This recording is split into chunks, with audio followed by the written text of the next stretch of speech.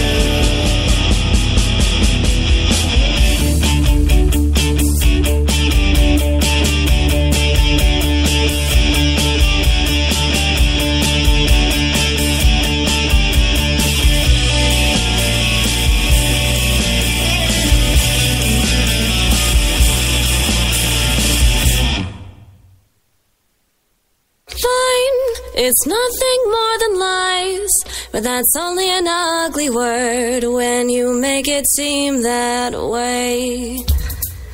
I'm reading between the lines. I'm searching for the signs hidden in this endless day. Fine, it's nothing more than time. Well, I'm just taking mine before it turns into oh no, oh no, oh fine. It's nothing more than time. Well, I'm just taking mine before it turns into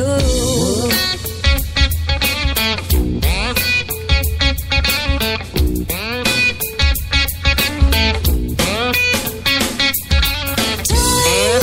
It's just a nicer word for taking all your worth and throwing it away. Time, it's just a nicer way to show the price you pay when you throw it all away. Fine, it's nothing more than time. Well, I'm just taking mine before it turns into oh no, oh no, no, no,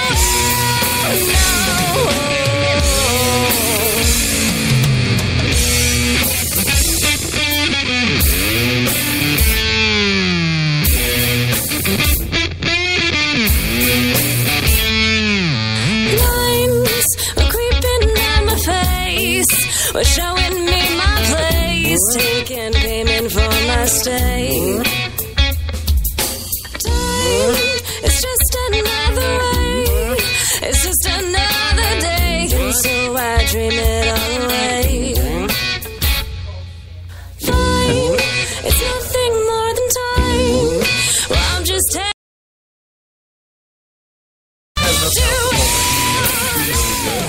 Some local music. Before that, the unfortunately now defunct, we heard Clouded Dream. What the heck is the name of that band? I can't remember. Colorblind. The unfortunately now defunct Colorblind. Before that.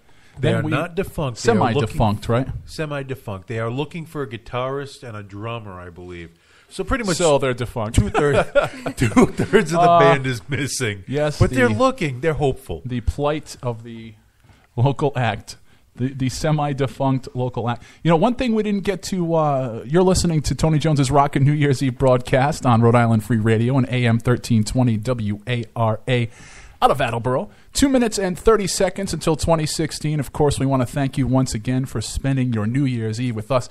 Folks, checking in with me on social media all over the globe. Don't think for 1 second we don't appreciate it, and don't think for 1 second the reason that we're here is because we do not appreciate everybody listening around the globe. The one thing I didn't get to touch on, which I wanted to talk about during my air shift, was the fact that it is silly season. That's right, we are going into election 2016. I think it's going to be a barn burner. It's going to be a real knockdown, drag-out fight. And as I mentioned way earlier at the top of the hour, 22% of people polled, they are willing to vote for quote-unquote somebody else should it come to